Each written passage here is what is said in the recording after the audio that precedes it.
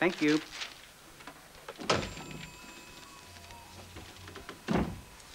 See this?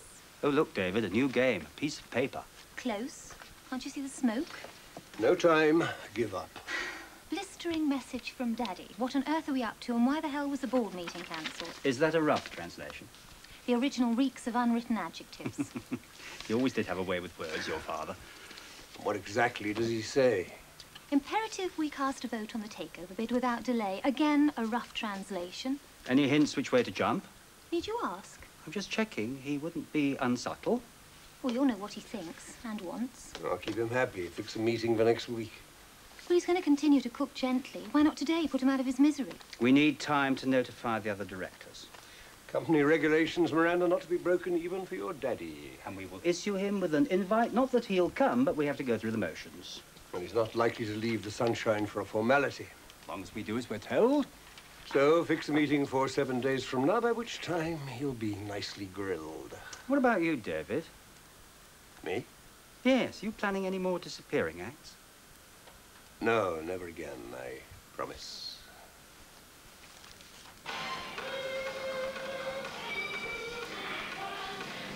Have to make do, I'm afraid. Why, what's up? We've got no towels, no clean towels, no napkins, no nothing. Oh. The deliveries haven't come in. What's the new boss going to say about that one? Oh, I think the laundries are in some sort of industrial action. So what's he going to wipe his hands on? That's what I want to know. Last week's supply. I could bring over some kitchen rolls if you like. Don't worry, Kath, we'll manage. Don't think he's going to like that at all, the new manager. I mean, imagine the look on his face. Well, perhaps I can talk to him and explain. I mean, he's got to understand there's nothing we can do. Take no notice, this joker. He's just pulling your leg. It's me he's talking about. Oh, I see. Sure, it gave me quite a turn. I thought you had some right over here. Congratulations. Thanks, Kath. Hey, Roy, want you to meet Kath Brownlow, the backbone of the motel. How do? This year's Roy Lambert. Oh, we needed someone the bottom rung. Now that I've become governor-like. Oh, pleased to meet you, Roy. Pleased to meet you too. Did as I told you then, eh? Did I? Get on your bike, they said. So I did, yeah. I ended up here. I was lucky. Tried to get apprentice once. No chance. Hairdressers and construction, that's all they had. Cutbacks, they call it. Do a youth training scheme, they said. Well, it all counts instead of apprenticeship. Works for the best, doesn't it? Oh, of course it does. Where are you living? Oh, I'm in Diggs. Locally? Sort of. Wow. Well, I must get going. Nice to meet you, Roy. Nice to meet you too. Sorry about the towels, lads. We'll just have to bide our time, you know, till they sort themselves out. That's all right, Kath. We'll manage. Come on, Roy, no shirking. First aid. We can do it, come on. I've done the fuel pump, the wipers, the plugs, and the heating. What's next? I'll check him first. Right. Yeah, listen, Georgie Fuller would have given his high teeth for this job, you know that? Oh, yeah. Him who lives and breathes darts. That's the one. Could have had him here instead of him. After all, the devil, you know. King of the old double tops, eh? Very cozy it would have been. No strangers about. Listen, mate. Roy is all right. I know he's all right. I'm just trying to make life easier, that's all. Oh, yeah. And the dartboard would have been splintered in a couple of days. And your dear old Georgie, mate, could he have done the fuel pump, the heating, the plugs, and the wipers all in the first morning? With a little help from his friends, he could have done that. I'm sure. I'm surprised J. Henry didn't say it outright. What's that? Do as I say, and do it quickly. He's not quite so heavy-footed. Well, with all the pollards, shoulder to shoulder, you won't need me, will you?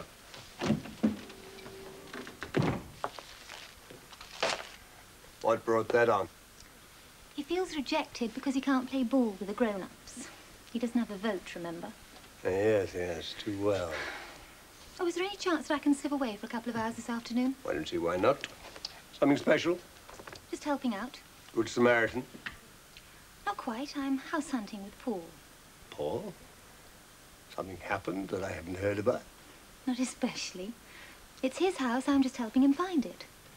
Second opinion, that sort of thing. Oh, yes, indeed, yes. That sort of thing. This really isn't good enough, Mrs. Brownlow. Well, I know that, but there's not a lot we can do about it, is there? No clean tablecloths or napkins. That really is a height of sloppiness. I will not tolerate it. Well, there's some in store. I mean, they're old and a bit ragged round the edges, but at least they're clean. We'll want them all you can find. Well, there wouldn't be enough for the whole restaurant. Well, as many as you can locate, please.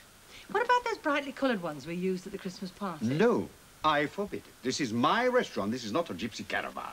Oh, only a suggestion. Does the Hotel Sasha in Vienna have garish tablecloths? I don't know. Does it? It does not. And I will not have them here. Horrible, ugly, hideous things. No.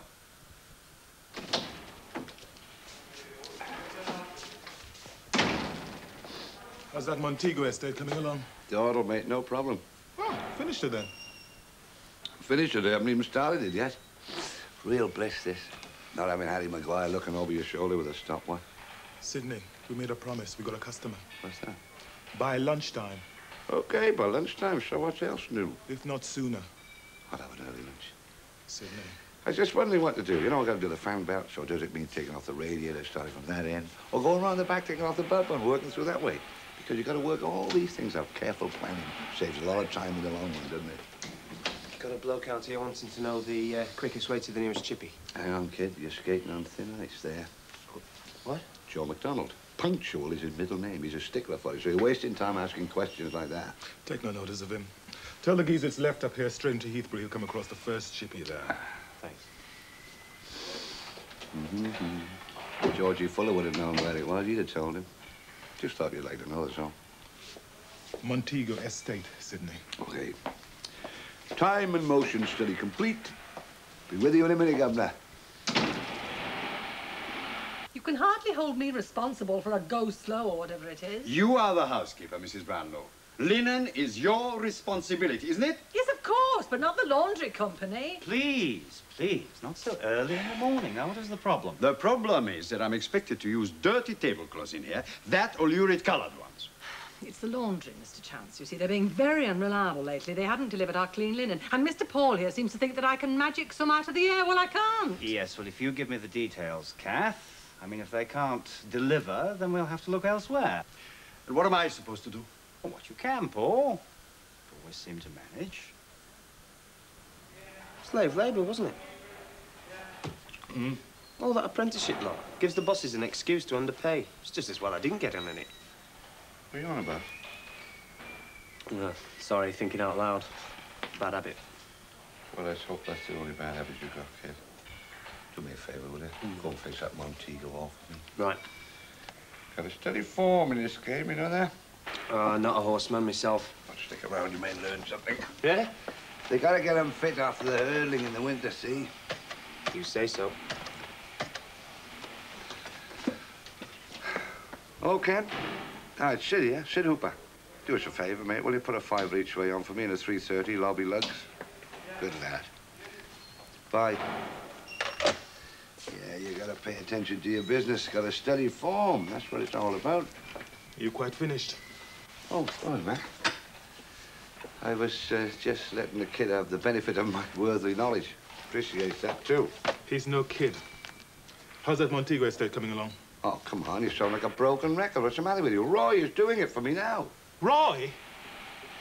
Look, Sidney, would you leave the delegating of work around here to me? If you say so. But we could have this place running like clockwork within a week, you know that? You think so, huh? You just listen to your Uncle Sidney, mate, and you will see.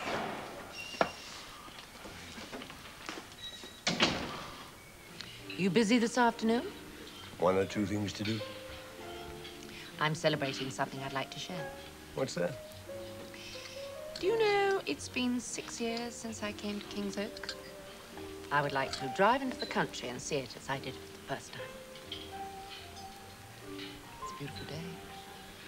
Yeah. Suddenly, I'm not quite so busy this afternoon. Lovely.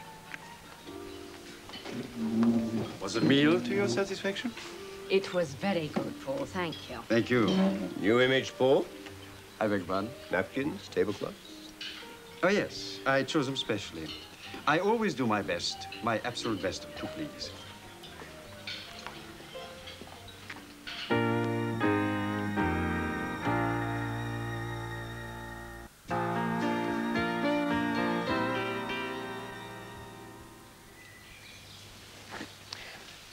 These are nice.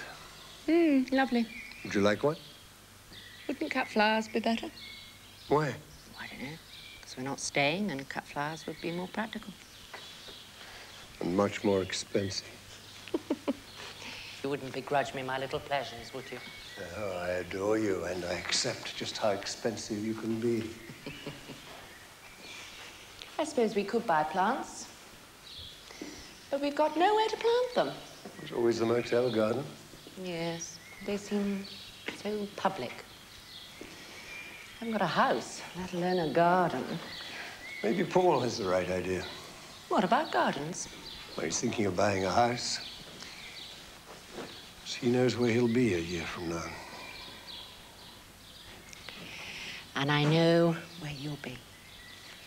Where? With me.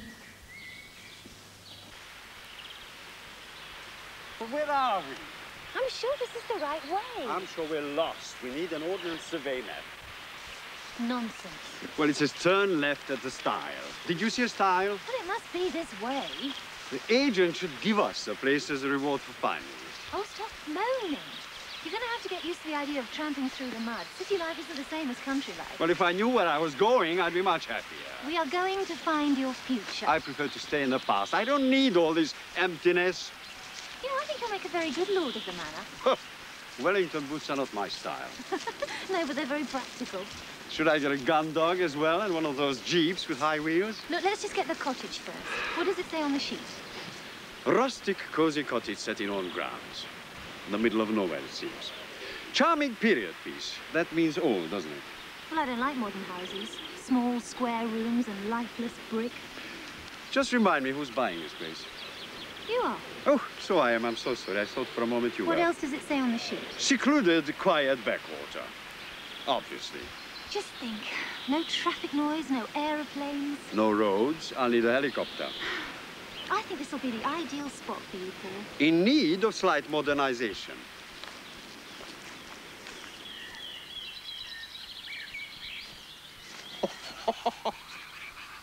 Oh, dear.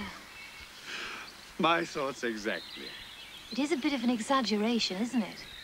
Well, they're taught to ride these things, you know. Well, should we go in now we're here? I fear it would fall on our head. You could do things with it. Like what? Put it out of its misery? I was thinking more of investing a few extra thousand. A few extra thousand would make it into a more expensive hovel. No, it's too expensive, too much trouble. It's a pity. It sounded so good on paper. Oh, well. Shall we go?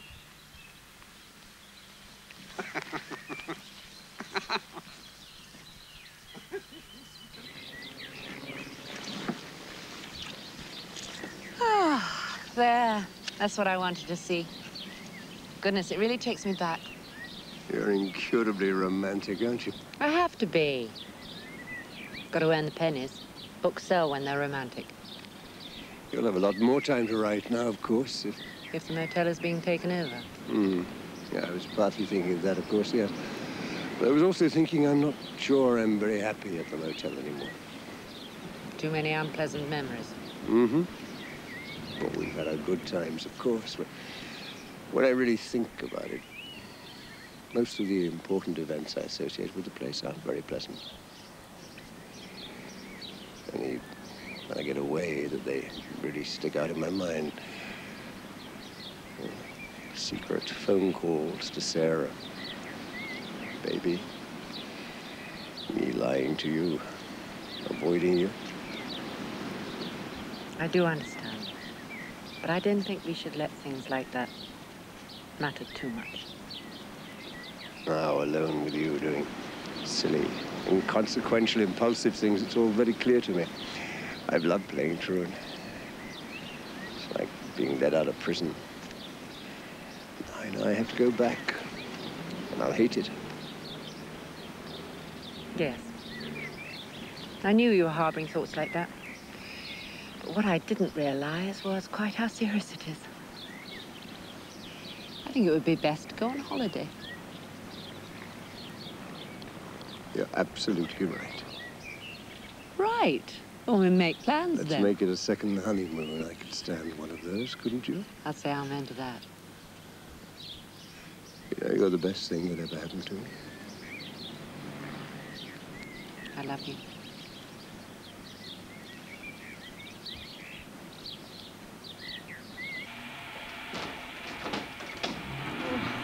Any chance of a lift home? I don't think I can get back with all this lot. Of course, Kath, you've got it, no problem. Oh, thanks, love. Oh, that's a weight off my mind, as well as everywhere else. Good. Be the last big shop I shall do, you know, for the family. Oh, They must be ready for the off then. Oh, I should say so. They were packing 4 bags last night, and they had to unpack them because Kevin had put all the nappies away by mistake.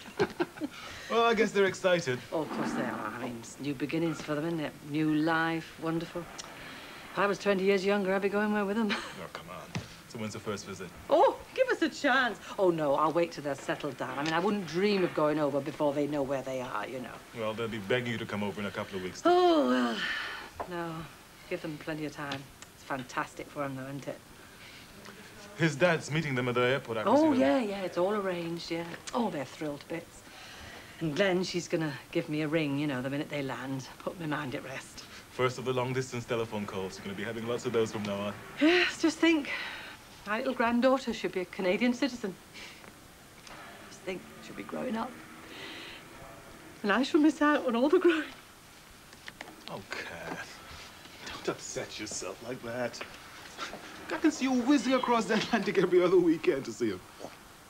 I mean, it all happens so quickly, doesn't it? One minute they're a little baby and the next minute they're a young girl.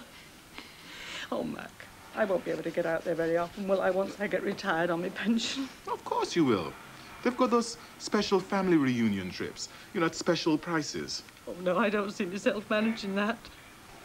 They're going away for good, and I just can't believe it. Kath, don't upset yourself. Come on. I mean, I'm very happy, really, you know, for Kevin and Glenn and all that. I mean, new beginnings, but it's my little baby. It's my little Katie. That's the hardest to bear. I don't know what to say. I mean, I may never see her again. She'd forget her grandma, wouldn't she? Of course she won't. The truth is, Matt, I don't know what I'm going to do without them, really, I don't.